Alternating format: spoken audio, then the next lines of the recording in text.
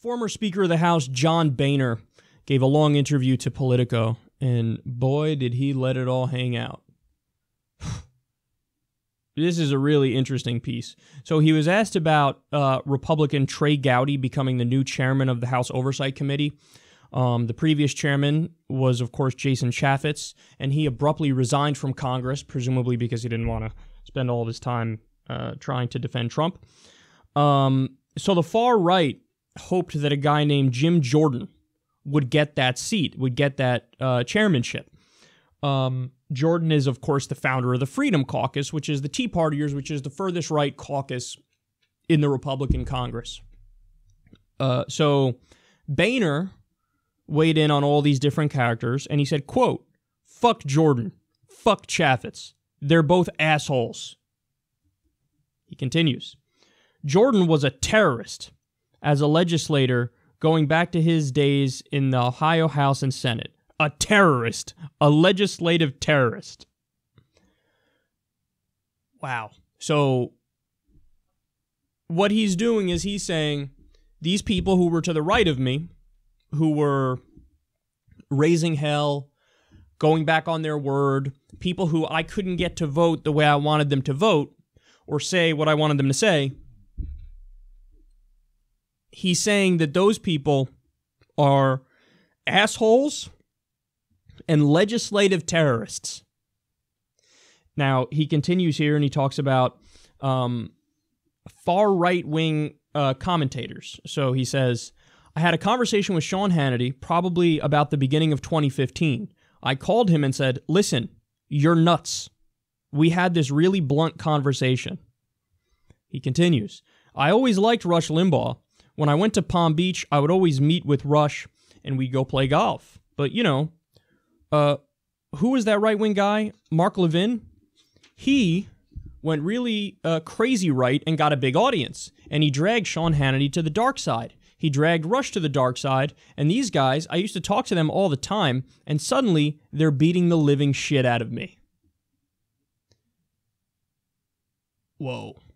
So much of the piece here, I went through the whole piece. It's a very well-written piece, and it's a little too, it's in Politico, so of course the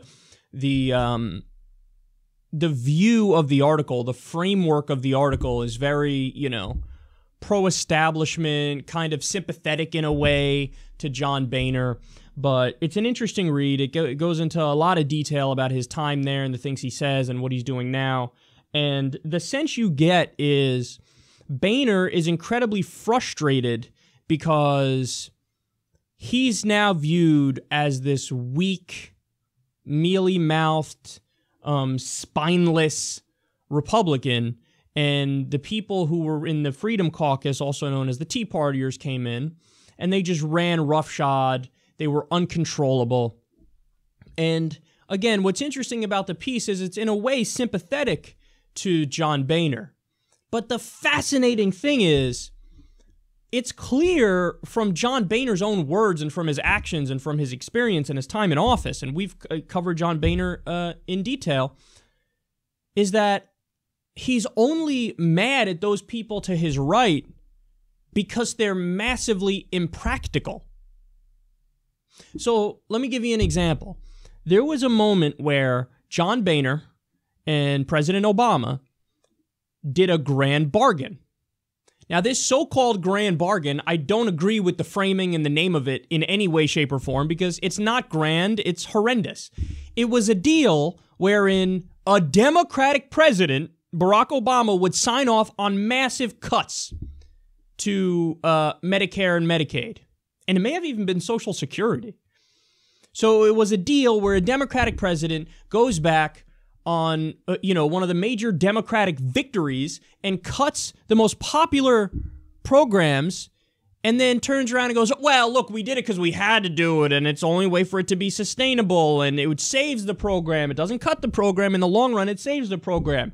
Now, that's all bullshit. You don't need to cut those programs. Of course you don't need to cut those programs.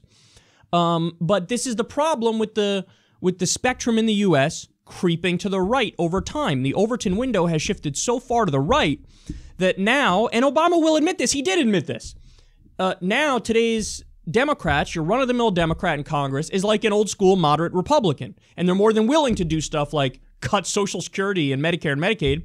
And they act like, what? No, that's totally reasonable. No, it's not. Back in the day, the Democrats would have said, fuck off. Of course I'm not going to cut those programs. They're wildly popular. We created them, and there's no benefit in cutting them at all. So Boehner and Obama made a deal to do this grand bargain and cut entitlement programs. By the way, I hate calling them entitlements because they're not. They're earned benefit programs. You pay into it, you're getting out of it. And what happened was the Freedom Caucus, the Tea Partiers, wanted more cuts. So you had this bipartisan deal, corporate Democrats and establishment Republicans, to cut Social Security, Medicare, Medicaid.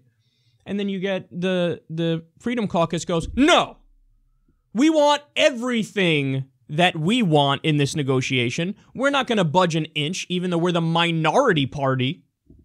You have a fucking Democratic president, son. Really? That's what you're going to do?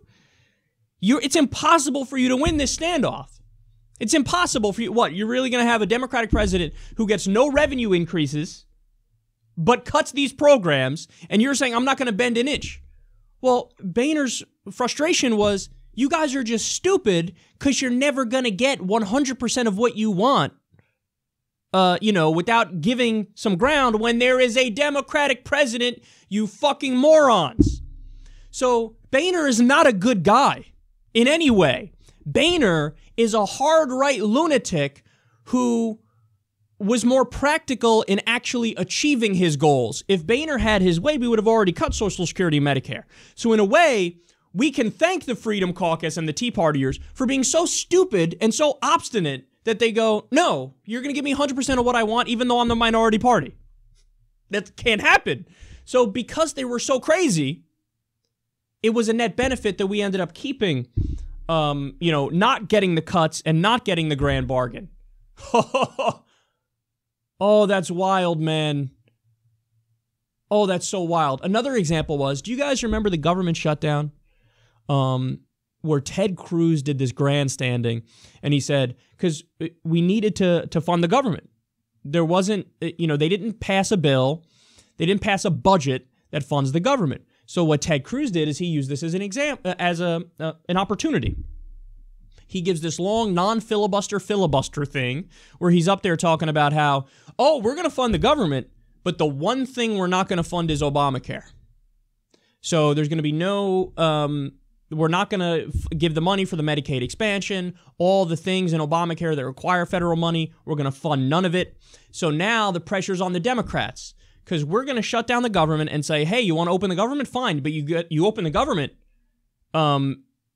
if you agree to not fund Obamacare. So it's basically a way to try to twist the Democrats' arm and say, oh, we have to fund the government, so what are we going to do? I guess we're going to axe Obamacare to fund the federal government. But no, what happened was, naturally, because the Democrats, I believe at the time, had the majority in the Senate, and of course they had the presidency.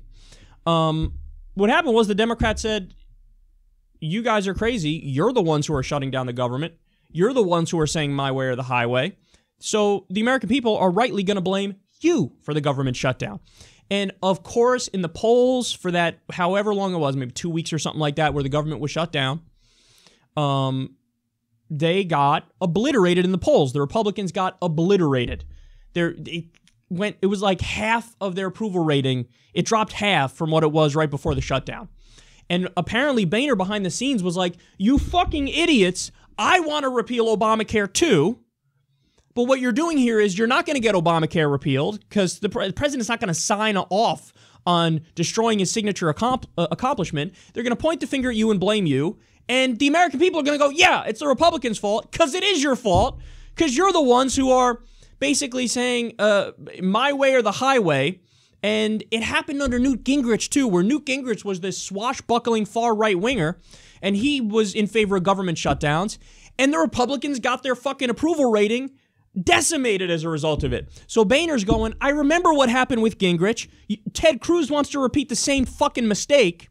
And I want to repeal Obamacare, but you can't do it this way because you're gonna hurt yourself, the party, the cause, and you're doing more damage than you are helping. So again, this is Boehner agreeing with the far right on the policy substance, but saying you're not, this is so impractical and so wrong-headed that you're going to fail.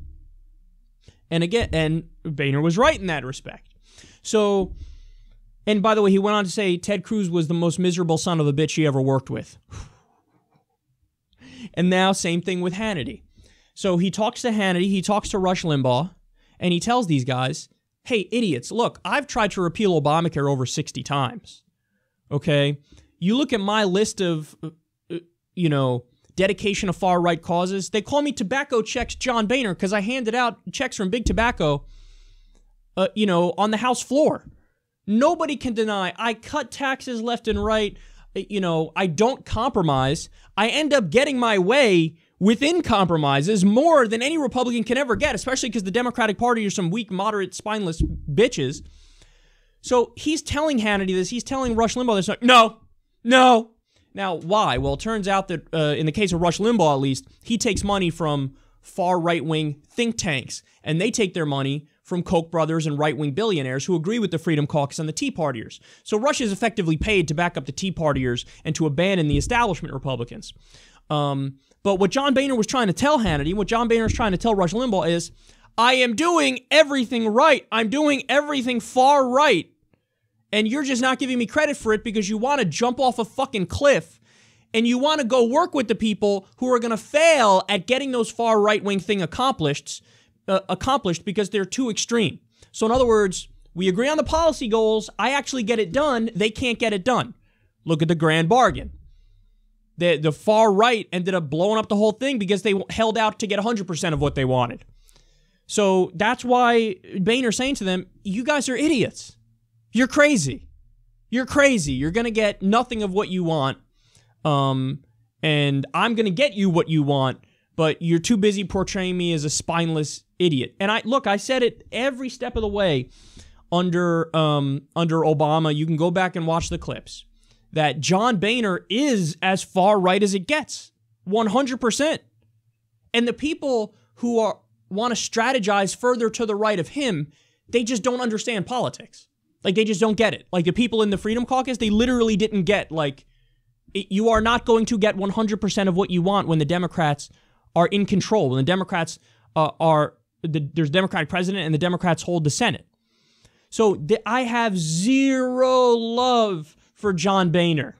Zero love for John Boehner. And I disagree with the piece portraying him as this, reasonable middle-of-the-road Republican. And that's the main takeaway here. The main takeaway is the spectrum has shifted so far right that John Boehner gets his fluff pieces by appearing moderate for actually being successful at getting right-wing causes through, as opposed to people in the Tea Party who are just so blinded and so full of rage that they don't even understand that you have to plot your way to victories. So, I'm afraid that people are going to look at this and go, oh, John Boehner, part of hashtag the resistance now. I mean, look at him saying that other Republicans are not cool. Yeah, but he is still wrong on everything. He is a giant corporate sellout. He still loves giving tax cuts to the rich. This is a guy who's as far right as it gets. He was just actually savvy enough to get his way. Whereas the spoiled brat Tea Partiers are not smart enough to plot their way to get their way. So no love for Boehner. Fascinating article. And you can see his frustration because it's almost like his extremism helped birth this zombie, mindless, amorphous, even further right-wing movement that looks at him as spineless, even though he's like, what are you talking about? I was the guy. I am that guy. I am the extremely far-right guy. But now we just birthed this movement that is mindless and also super far-right. That just goes to show you how far off the rails we've gotten.